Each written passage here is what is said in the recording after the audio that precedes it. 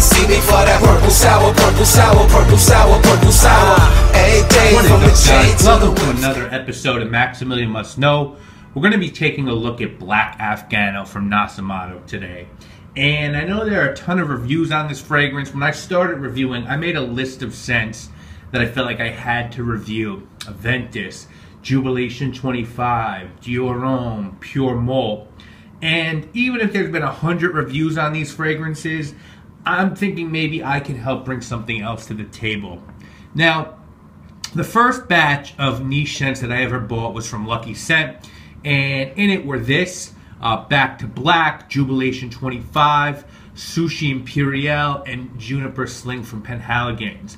And right then and there, I knew that this was a scent that I wanted to own, namely because I enjoy darker scents, and it smelled nothing like I had anything else that I'd ever smelled before. But I also wanted to check out the entire line and decided to purchase my first Nasomatto scent in the late spring. And Black Afgano just wouldn't have really worked in, so I decided to go with Absinthe first and then plan on picking up China White this coming spring. But for the colder weather, I knew that I either wanted Black Afgano or Pardon. The only scent I haven't smelled from the house yet is Doro, and I do plan to check that out in the future. So about a week ago, by the way, I went through a second decant of this after getting from Lucky Scent. I bought a 4 ml of it, and I finished that not too long ago. So I feel like I know this scent pretty well. So I went to Barney's this week, which is one of the few retailers in New York that sells Nasomatto, and I decided that I was either going to walk out with Pardon or Black Afgano. But Barney's was out of Black Afgano, and unbelievably enough, the only place in New York City that I was able to find Black Afgano was a pharmacy in Chelsea called New London Pharmacy. Now, just so you guys know, from the outside, I think it's on like 23rd and 8th. It looks like a really nondescript, regular New York pharmacy, but inside, it's a great place for fragrances.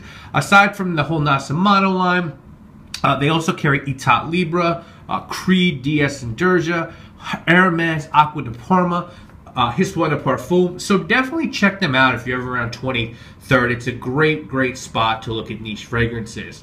Now, before we talk about the fragrance, let's talk about Nasomatto again briefly. If you want more info, you can, of course, watch the video that I did in the spring on Absinthe. But basically, this is a very mysterious house that was started by 2 Italian friends who were working doing fragrances for Diesel in Germany.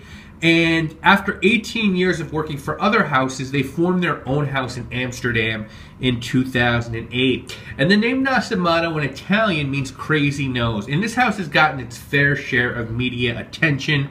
By releasing Black Afgano, there had been rumors that there was real hashish in it.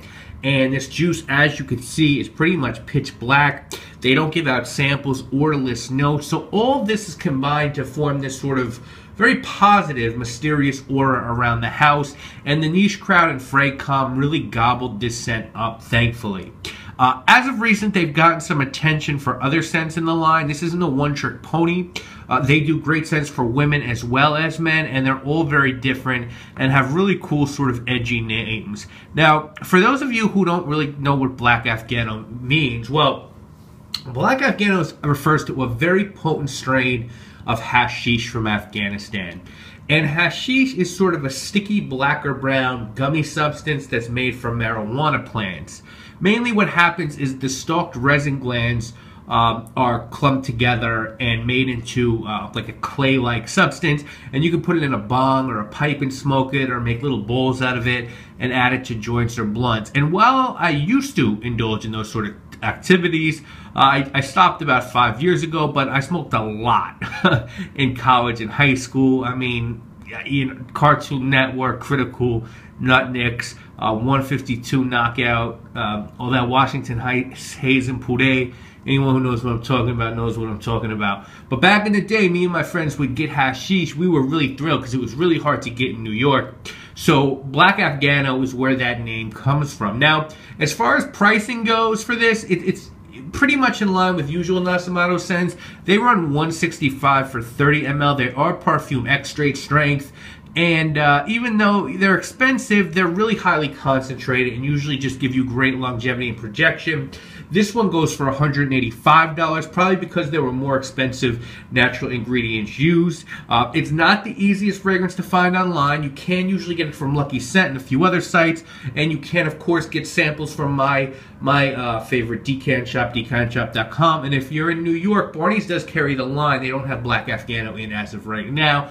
I think New London Pharmacy had 3 more bottles when I was there. Now, as far as your presentation goes, it's pretty much a pitch black box. There is some writing on the back that says the bottle of perfume is part of the project Nasomatto. The fragrance aims to evoke the best qualities of hashish. It is a result of a quest to arouse the effects of temporary bliss. And then inside you have a sleeve for your bottle, and you have a travel cap. On the side is where you have most of your information. This is made in Italy, and you have your ingredients. Bottle is a really, really beautiful, well-done bottle. It's black. It has the concentration and amount right there. It has this beautiful wooden black top that just pops off, and it has a pretty nice atomizer. As my man Steven would say, it's not the best atomizer in the game, but it's definitely going to do for you. So I really like the presentation. I think it's simple, and I think it's really elegant. I'm a fan of it. Now, Nasomatto doesn't list their notes ever, but it's pretty much assumed that the notes in Black Afgano are coffee, oud, tobacco, and hash. Some people online have said they pick up a coconut fresh out of the shell. Some people said they pick up chocolate. And we'll talk more about that when we get into the actual review of the fragrance. For the record, this one was released in 2009. And for me, at least, you should know right off the bat, this is one of my favorite, if not favorite, niche fragrance of all time. I love this stuff. To me, it's deep, it's dark, it's dank, and it's got this beautiful forest feel to it. And the black color juice here really reflects the tone of this fragrance. It is by no means a gimmick, it is the truth.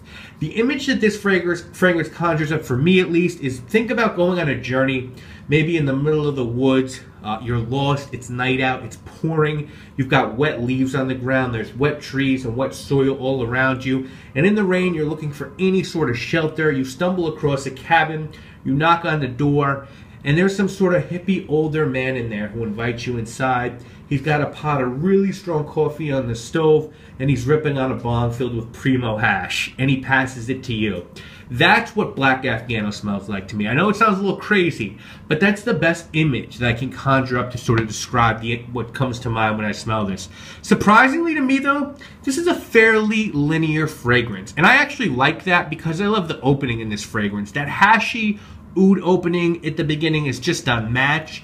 There isn't anything else like this. There are a lot of dark oud fragrances out there. Montal has sort of made their name doing that. But Nasomatto has slaughtered everyone when it comes to a dark oud scent. I think they've just done it better. And that touch of burning hashish caps it off beautifully. Now, no one knows whether or not there's actual hash in this. I would have to say no, because if anyone in the governing fragrance industry got nosy and decided to test the fragrance and detected THC in it, Nasomatto could blow everything they've built. Plus, if there's anything the fragrance industry has taught us, it is really that something synthetic is usually better than natural. So I think they found a way to sort of replicate that hashy smell, and they did a really good job with it. It's linear, but as it dries down, I think the hashish comes out even more, and you're left with what a room might smell like if there was a lot of good hash smoked in it. And to capture that's quite remarkable. And you have to worry, because that could easily be hokey, and that's what I thought it might be at first, you know? Like something that could be sold at a place like Spencer Gift. Oh, marijuana perfume or cologne. But Nasomatto did it really, really fucking elegantly, so that this scent smells really sophisticated and mature. They just did a great job with that. I think it's totally unisex. In fact, one of my female friends, Alexandra, who has her own fashion showroom, discovered this a few weeks ago and loves it. I think, me personally, I think it might work better on a man, but if there are females who could definitely pull it off, I think you should go for it. You probably do have to watch where you watch this scent, wear this scent, because it is sort of dark and sort of illicit smelling. Would I go to a meeting with my human resource department in my company wearing this? Probably not. Could you get away with that on a slow day at work? Probably so. My point is that I don't think it needs to be Halloween for you to take out Black Afgano. I feel the same way about Encre Noir, and this scent is sort of in that same vein, except obviously Encre Noir is more about vetiver, and this is more about oud. Now, you might not want to wear this too often because it's so damn expensive. I mean, if you do the math, if Nasomatto was ever to offer 100 mLs of these, they'd probably be around $450. So it's very expensive, more than almost anything out there, except some of the Zero scents, but it's well worth it, you know? Often with wine and spirits, like cognac and rye and you know, really good wines like Bordeaux's, the deeper and darker that a type of spirit or wine looks, the more complex it is. And with this fragrance, that's the case, sometimes the case as well. It certainly is here. I've certainly come across crystal clear fragrances that have a lot of complexity to them, but I personally really don't think it's a coincidence that Black Afgano is basically a black fragrance and you get this gorgeous, gorgeous depth. There's just so much to explore within it. The other day I was picking up a hash brownie sort of accord with some dark chocolate near the end of the dry down. I do think, for the record, one spray and be done with this. I guess you could do two if it's really cold out, but I think one's perfect. This is a scent that's really going to challenge your nose. If you're the type of guy who just wants to wake up in the morning, spray on their cologne and smell good, then keep walking. But if you're the type of guy who likes exploring and refining their senses, and you drink, you know, Chateauneuf de Pot wine, and like having deconstructed dishes at restaurants that have tasting menus, and you like chefs like Wiley Dufresne or Sam Mason, then you'll love this, because this is as much a puzzle as it is a fragrance. As you can already tell, I think that Nasomatto and Alessandro Gaudieri did an absolute stunning job here, and thankfully Nasomatto turned out, as I said before, to be more than just a one-trick pony. I definitely will also be reviewing Pardon and at least China White in the future. It's said that Nasomatto has a cult-like following, and that some stores you have to go on a waiting list for this fragrance, and normally shit like that doesn't live up to hype. For me, at least, Black Afgano did. I think it's a 9 out of 10 fragrance. There were 3 things that I do take issue with it, but there's arguments for all those 3 things. It's pricey, but you can't put a price on art. You know, this isn't a Creed fragrance that Olivier Creed dreamt up while vacationing in Saint-Tropez. I love Creed, by the way, so no shots taken. This is different than that, though. It's also sort of hard to get your hands on, but that's tough shit. If you want it, you'll get it. I did. And the third thing you could say is it's not very versatile, but a lot of the best things in life, the real luxury items aren't that versatile. I mean, you're not going to use a Lamborghini Gallardo to go get groceries. Well, some people might, but I won't. But that doesn't mean that its achievements shouldn't be celebrated. So I'm sure a lot of people are going to disagree with me. But I knew when I sampled this back in January that this was special juice. I knew it was going to change the way I thought about fragrances, which it has. And I'm really happy that I went out of my way to find Black Afgano. It will always have a place in my collection. No matter where I have to go to make that happen, I will. Anyway, I want to thank you guys for watching this review. Again, you can get samples of this from decantshop.com, so if I've piqued your interest and you don't want to splurge for the whole 100 ml, the whole 30 ml at $185, definitely check out Decant Shop.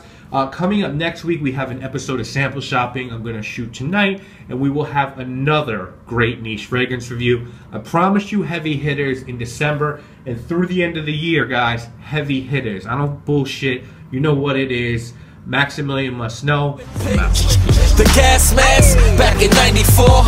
I used to add hash. Now it's mad cash.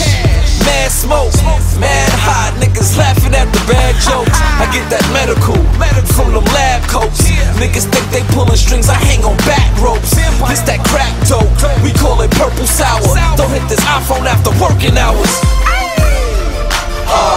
You know what it is. Every time I roll a joint, I roll it big. Nigga, no joke.